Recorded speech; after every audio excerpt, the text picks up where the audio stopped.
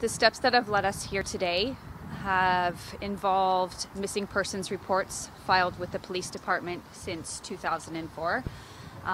There was a full investigation going.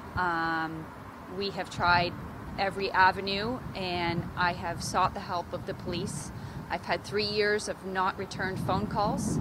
We have been left with no answers, and I have decided that this is the way it needs to go, because we've tried to do things the proper way and let the police do their thing, and it has gotten us absolutely nowhere. If you recognize Rob, if you had any business dealings or colleagues or anything like that, or you have any information as to where he could have gone, if you've seen him in the days leading up to him disappearing, have any contact with him since, we'd really appreciate it that you could come forward and help us put this to a rest and find him and get him home.